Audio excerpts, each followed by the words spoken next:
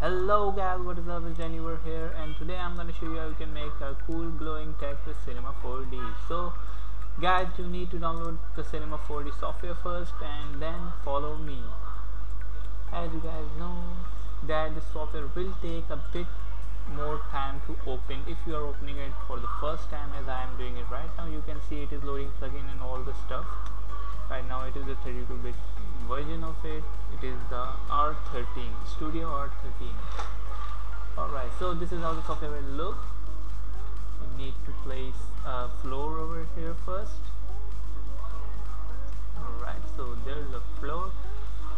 Going to make a view of it and going to go to more graph, more text, and going to select that text, change the text to Danny, and now we are going to change the font to Geomancy, and there it is, and going to play the text to the middle, and there we go. Our base is ready now. So guys, now we need to create some of the material for our text.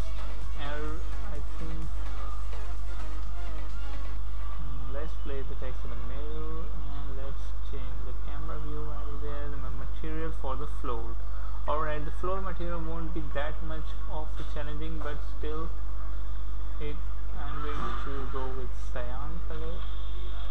The reflection will be of 10%, 15 I guess. Alright, 15 will be perfect. I'm going to place it. It's a bit darker, need to a little bit light it up. Alright, so this looks better. Now we're going to put the caps on my text. Going to change to engraved. Caps to 2 centimeter. Both of the caps to 2 centimeter, and there we go. Our text looks perfectly fine. Now only the thing which is missing is the material. So we are going toward materials. Oh wait, we forgot about the depth. 50. Nah, 65 will be perfect. Alright, 65 is looking better now. Now we are going toward the materials and in the view, and now alright, this looks perfect. Now for the glowing text, you will need to add some luminance in it. I'm going to go with the luminance effect and change the colors. Alright, there we go. Our luminance effect looks perfect. Going to place it on the text. Going to make another one black color so that it will look more and more classy. So going to change to 10% of the reflection, and there we go. The selection will be C1. I missed it. Alright, so the selection will be C1, and there we go. Our text is looking fab right now. Going to place and the text a bit up so that it won't be in the floor anymore. So there we go, and there it is. Our text is completely ready now. The render time, as you guys can see, it is not glowing at all. So the text I want to show you guys requires some render setting. I'm going to show what render setting you need to do, and oscillation, color correction, of global illumination, glow, object, glow. So these are the 5 things you need to mark, and in the color correction we need to go in the color correction right there. Saturation will be of 10% and the brightness will be of 5% so that we could get our perfect text. So here we go. As you can see that it is emitting some light from inside the text, and the text is looking a bit more cooler. So it will take a little bit time.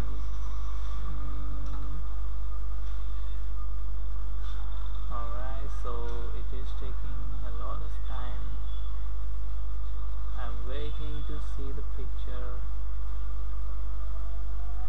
Alright, I think it's done right now. Alright, so the picture is done. The last flash out gives us the perfect glowing effect, but it is not looking that much cool as I was stating. So to make it that much cool, I need some explosion and all, and some resolution to. I'm going to change the resolution to 1280 by 800. So this is the resolution I'm going to use for this pic, and now I'm going to put up some explosion into the text, and there we go, going for the explosion bar. Alright, where is the explosion? Where is the explosion? There is the explosion. We got ourselves explosion. Going to change the strength to 90%. 90%.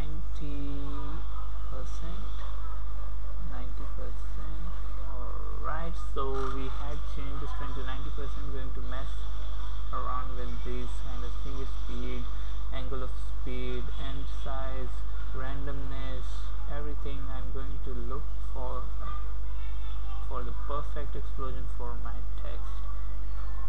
Alright, so let's see which one would be most attractive towards us. Alright, so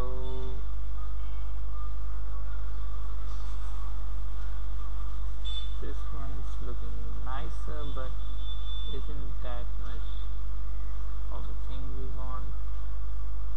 So alright,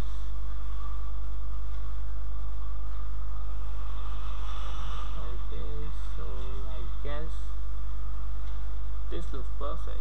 I'm going to make some of the copy of it so that we can spread all of the explosion around our text, so that it will look that our text is breaking and the particle is going there and there all the way. Alright, so there we go. Our explosion effect is about to finish once we had all the particles around our text, and there is the last here, I guess. Let me see. Alright, so going now, the major thing is how we can crack up our text. Go to the graph polyeffects, bring the polyeffects to the text. Alright, there we will select the polyeffects and choose the random. Alright, place the random where polyeffects is, and there we go. Change the factor of random to 5% so that the text will look like it's being cracked and about to explode. So there we go, our text is ready, and alright, 5%. Our text is ready, and now we need to render it for a time. It will take a little bit more time than the previous picture because the resolution and the light effect, the crack effect, all of these things will take eventually more than the previous one. So it can take 3 minutes to 5 minutes. So let's see if we can get it up right there. So it's been rendering. I need to zoom it out a bit so that you can see it clearly. Right, so we are waiting for the text to get rendered, and there we go. The text is being rendered, and we are waiting and waiting and waiting and waiting and waiting. Right, so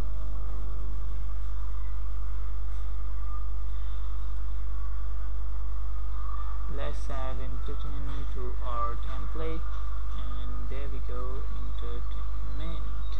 Going to change the size to 50%, 50 centimeters, sorry, it's not percent. Going to change the cap size to 0.5.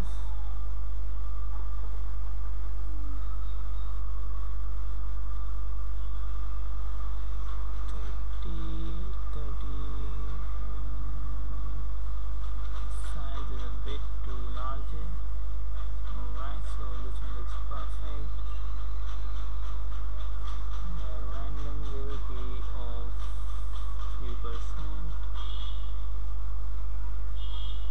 Alright, so there we go. Our entertainment section is also ready.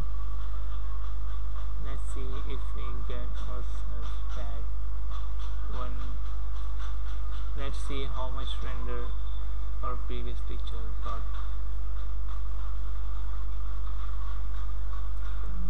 It will take a bit more time for now.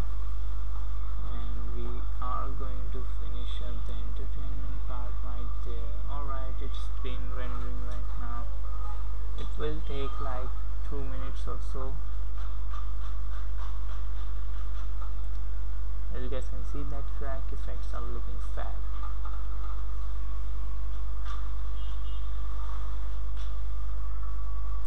Alright, so I'm going to pause the video for a second so that no more time can be wasted upon him. Going to pause the video right now once all of the text is being seen.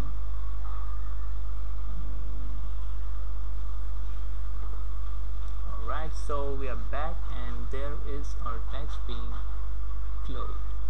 So this is how you can make a picture. Now I'm going to show you how you can save it to a PNG file or a JPEG file.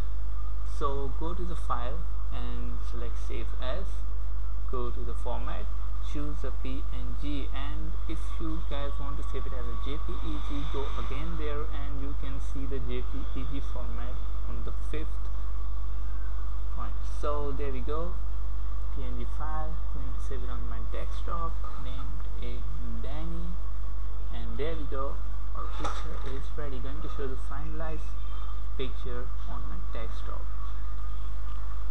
So as you guys know that this is very easy and only a few minutes to make this picture happen. So if you guys liked the video and if you guys enjoyed it, just support me by subscribing to my channel. I will be placing the template link in the description bar if you guys want it, and if you don't understand anything in this video, just comment down and I will answer your questions.